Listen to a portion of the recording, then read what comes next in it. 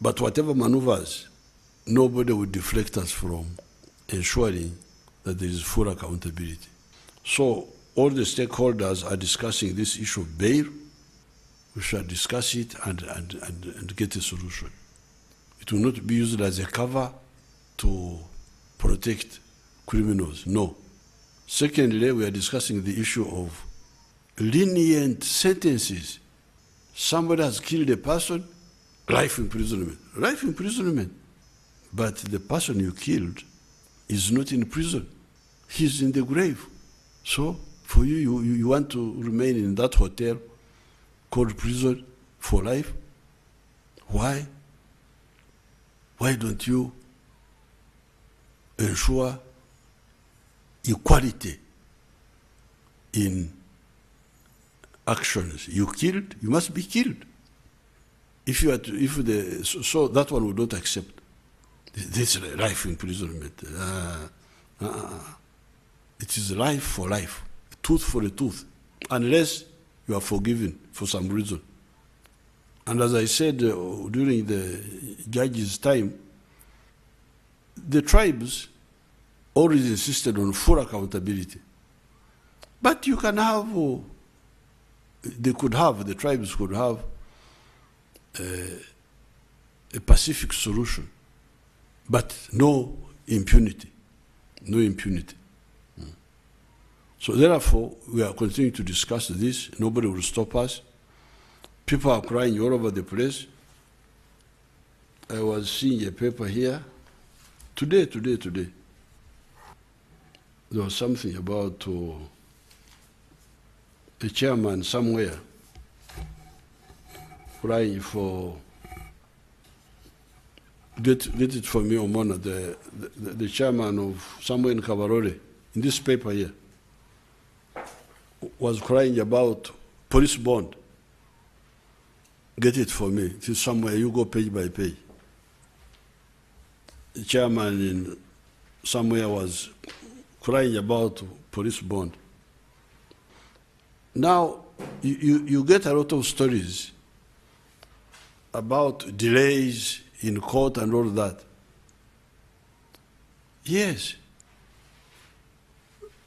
How can you be in Jerusalem and you don't know what's happening there?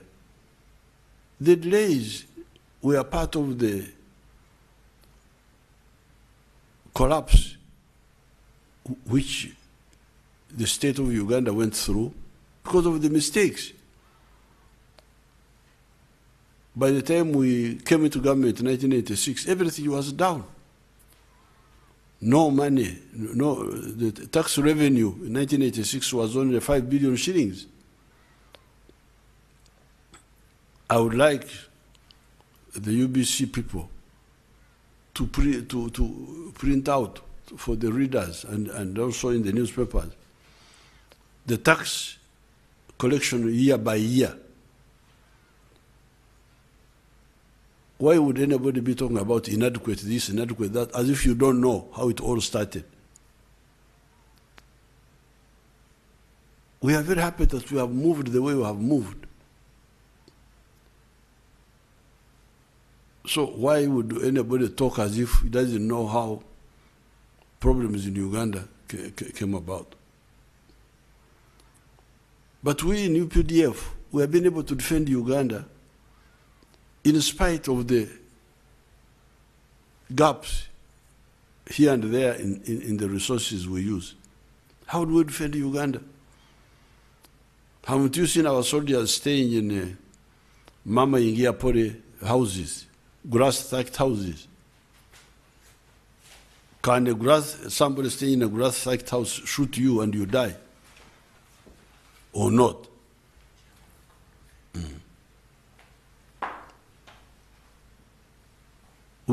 We have shown that you can do your duty even when you don't have all the facilities.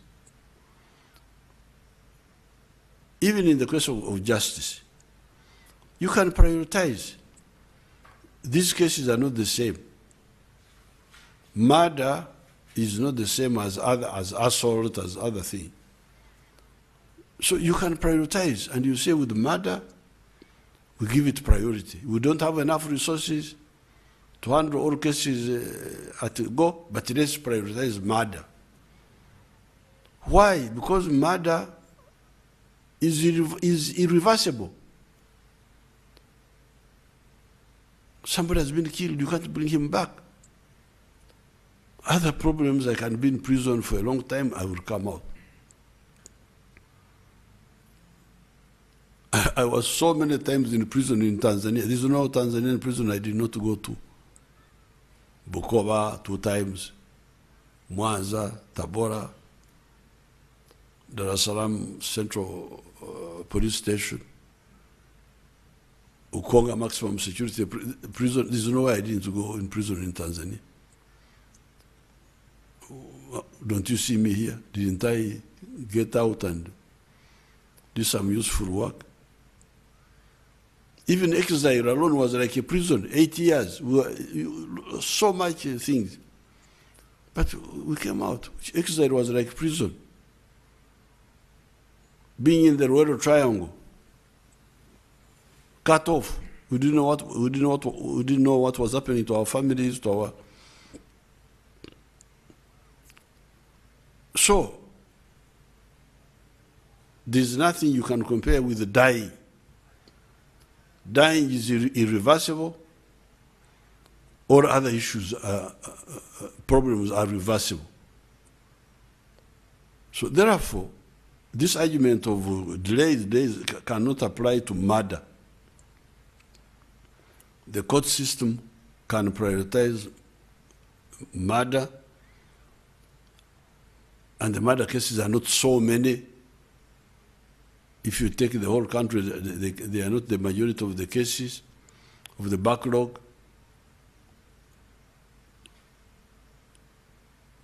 So the question of murder can be addressed in spite of.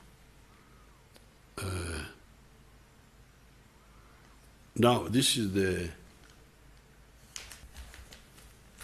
problem of Kabarore.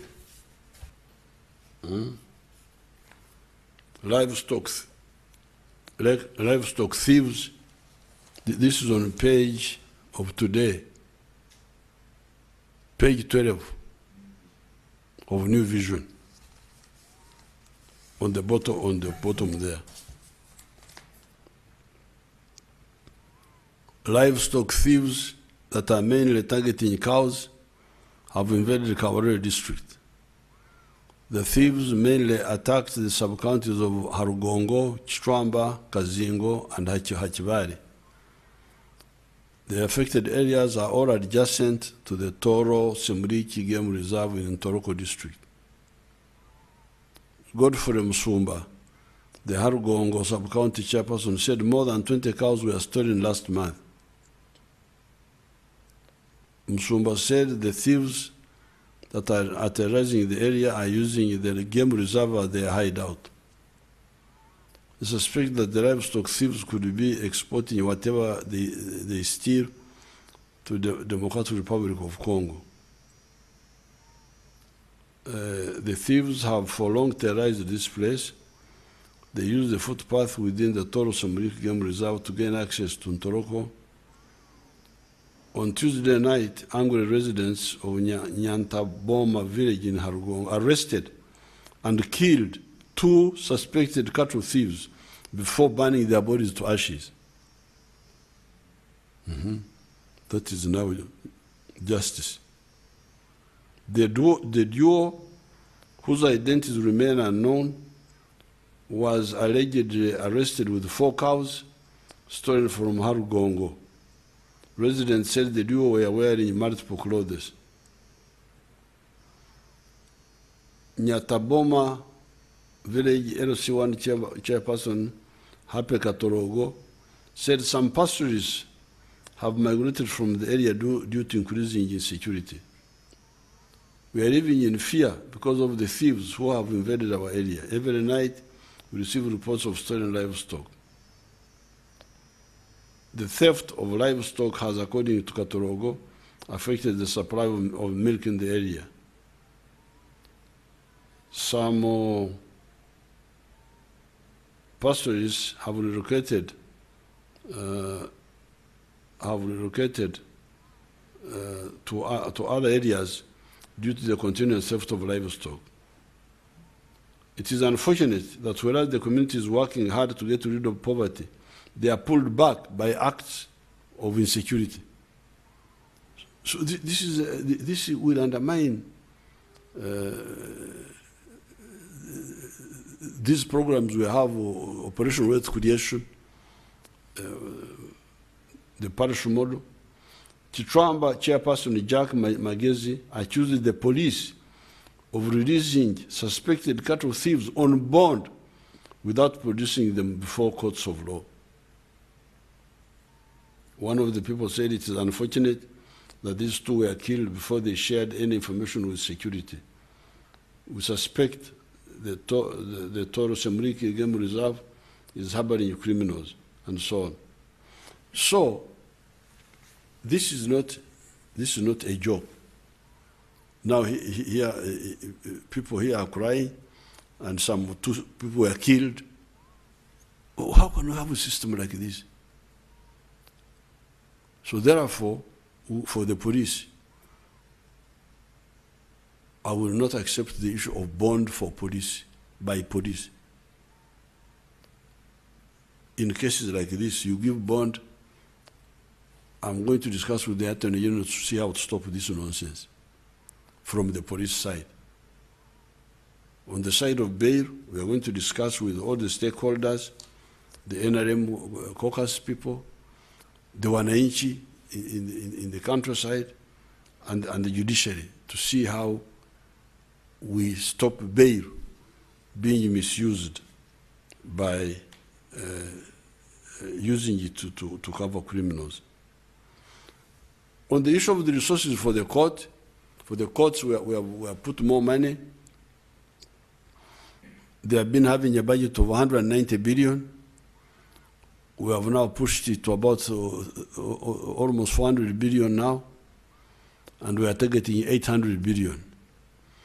And when we get there, we shall have more network of courts in the whole country. This one we have agreed with the Chief Justice and the judiciary in general. That's what I wanted to mention on the issue of bail. Then I would like to conclude by talking a little bit about the funny people I see on commenting, writing. The other day I gave a speech on the issue of human rights. I was explaining, really explaining our doctrine on the human rights. Then I saw people saying that I was doing it because of donors. People are really sick. I am doing things because of donors. Now, here, I have the NRA Code of Conduct, NRA Code of Conduct. I will publish it in the papers for those who are interested. This was adopted at Kanyanda, at the Kanyanda Conference of 1981, 82 December.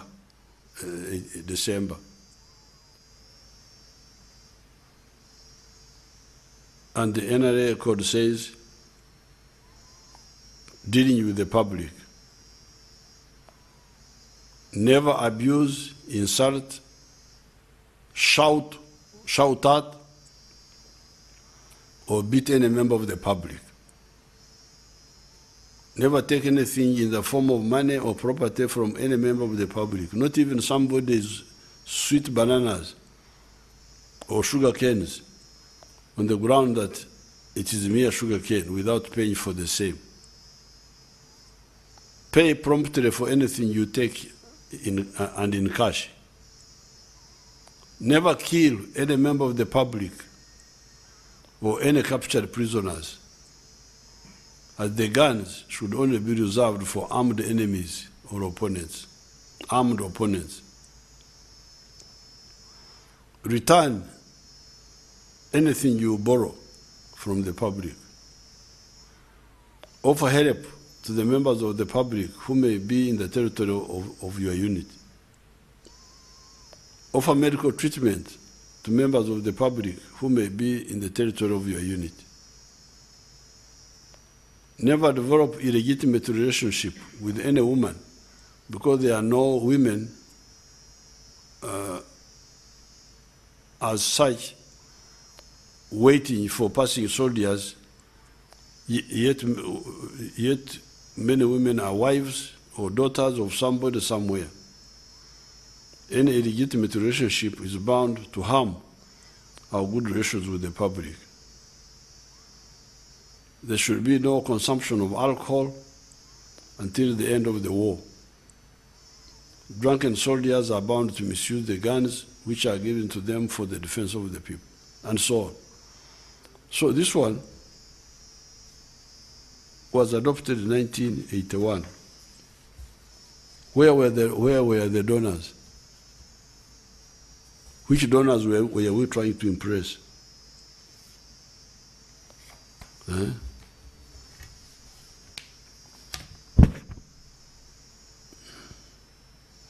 These are structures of the courts and so on.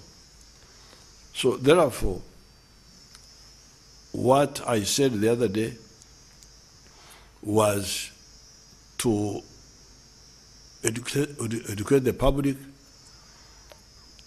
and internally I had already shared those documents which I put out with some elements of the armed forces, and we shall continue to discuss them. So you can deceive yourselves by claiming all sorts of things, but what I told you is our doctrine. That's what we believe. It is not for show. It is not to impress donors or anybody. It is for our own beliefs and our own doctrine and our own modus operandi. I thank you and I wish you good luck.